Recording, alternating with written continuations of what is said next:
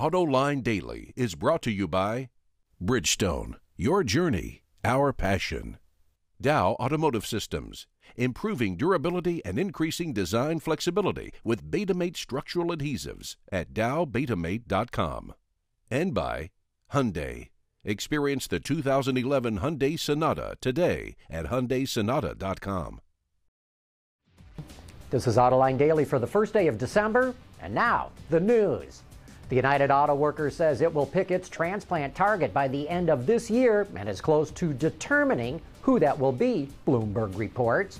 In the meantime, the brothers and sisters in the UAW are beating the war drums for their brothers and sisters who work for Hyundai in South Korea. They're picketing Hyundai dealerships in the United States in a show of solidarity with Korean union workers who want more money. But the UAW says this picketing effort has nothing to do with its efforts to organize the transplants and that Hyundai is not the target. GM engineers have developed a new treatment for brake rotors that prevents rust and doubles their life expectancy. This can save drivers big bucks over the life of their vehicle. The process is commonly used on powertrain components and is called ferritic nitrocarburizing, or FNC for us non-chemists. It involves a massive oven and lots of heat. Rotors are baked at 560 degrees Celsius. That's about 1,040 degrees Fahrenheit, and they bake it for an entire day. During the process, nitrogen atoms bond with the surface of the steel, making it stronger and less prone to rusting. GM is aiming to have FNC rotors on 80% of its U.S. models by 2016. Renault just released details about its all-new Twingo subcompact car.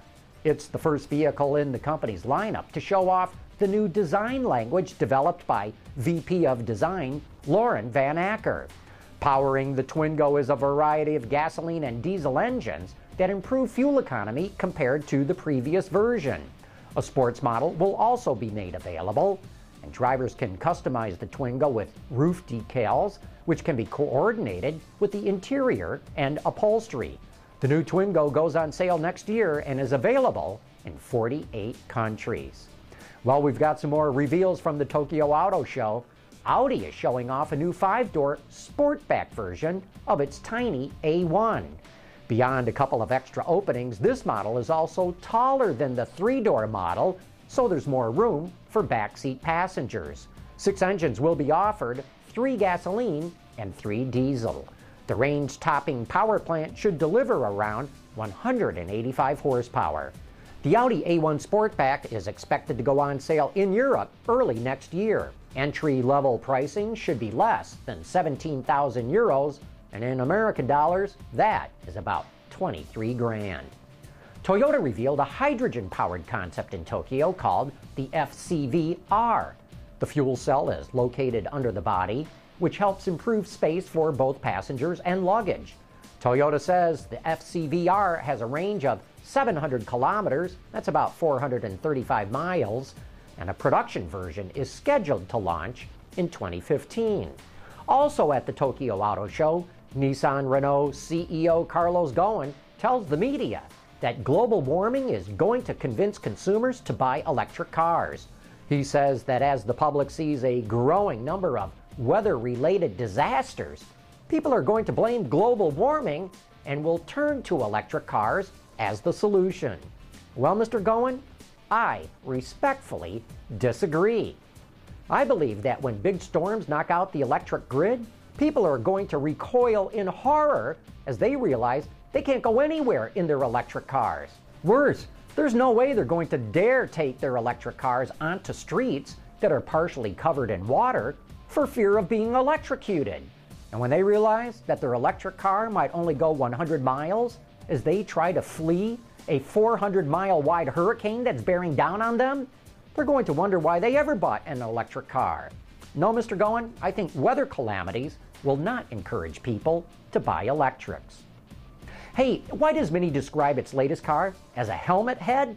We'll show you why right after this. What if we always settled for the first thing that came along? Then we'd never have gotten here. Introducing the Sonata Hybrid from Hyundai. Mini continues to expand its lineup of models, and the latest model is called the Coupe.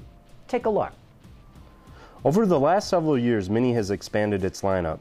It started with the convertible in 2005, which was followed by the Clubman in 2008, and last year it was the Countryman.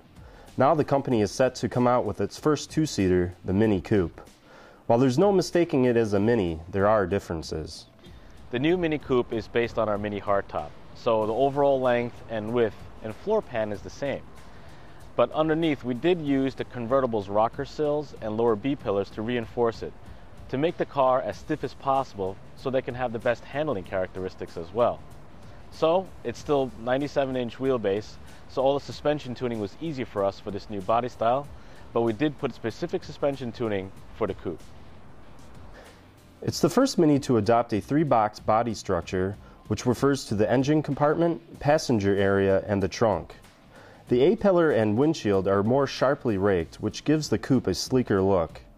And it also features what Mini calls a helmet roof because, well, it looks like a helmet. It's also the first Mini with an active rear spoiler, which extends automatically once you hit 50 miles per hour and recedes once the speed drops below 37 miles per hour. Even though it's an inch lower than the hardtop, it doesn't impact headroom because the roof features two oval recesses for the driver and passenger.